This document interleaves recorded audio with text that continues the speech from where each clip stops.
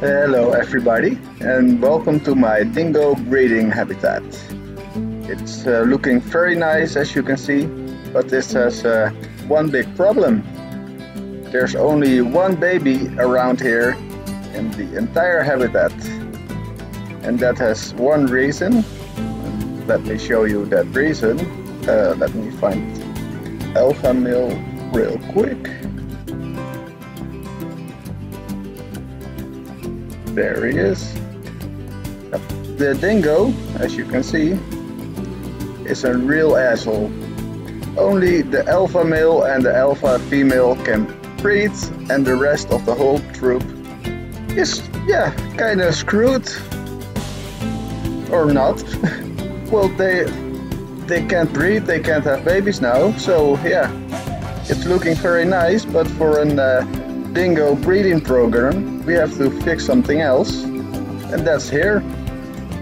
I built a 4-way habitat with inside staff rooms. You've seen this type of breeding habitat on the workshop already probably. So this is my version, little updated walls, and yeah, I'll show you something important about it too. The updates changed something about the roads, how close you can place them near barriers, meaning you can't place in roads after you put in a blueprint. So that's a problem, so we're gonna fix that. We're gonna build the road first, and after that we can place the blueprint on top of the roads, so it all should connect. So what we have here is a 6x6 of staff pathing. So that's 4 in the middle on each side, and on the outside we have the guest path, and that's a 24x24, meaning there are 8 tiles in the middle between the staff path and the guest path, like here. Then we're gonna take the blueprint and we're gonna put the blueprint as close to the road as possible, zoom in and make it fit so that it snaps to the road.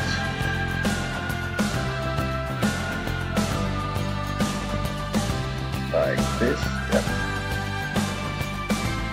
Make sure it's the correct height, so a little lower than this.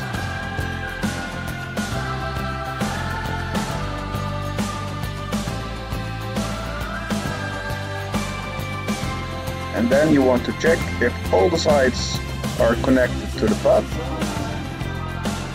This side, yep, all doors are connected. This door is connected. This door, and this one as well. And then here the little broken side snaps. So everything snaps as it should. So then you can place it. Then you can take the habitat doors, place it inside as close you can get it, and make it into a null barrier. So you only have the door.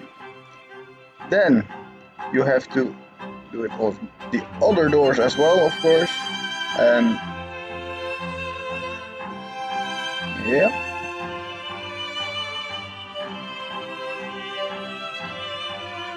Then you take your null barriers and you want to put them inside the wall.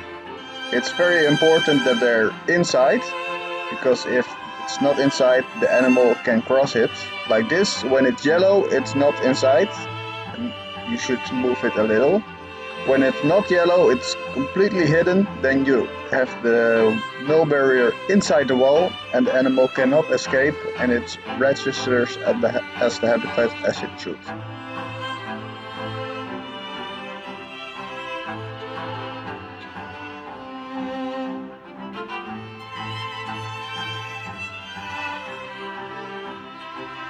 Now, this part you can just take easy. Oh, I did it wrong. inside, no yellow should be visible. There's a little bit yellow, so drag it also inside.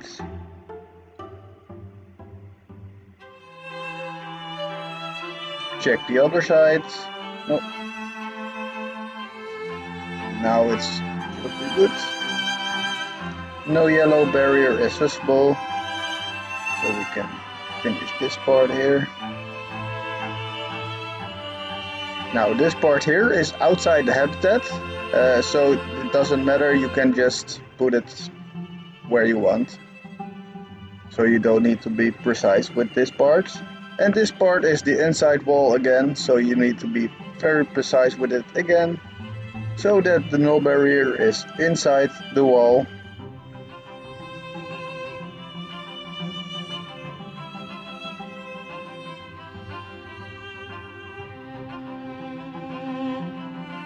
And then this part doesn't matter because the animal can go there, so you can just connect it like that. This one should be exact. So, like that, the habitat is complete, or at least one of the four. And the animal has enough room in it and should be completely happy. Only thing is a little bit short grass. Dingo almost likes everything, so it should be fine. And then you have yourself a new easy breeding habitat, and your guests have a nice curing area to walk around it, so still keep giving you money with donation boxes, so your breeding zoo doesn't run out of money. So that's it. Goodbye.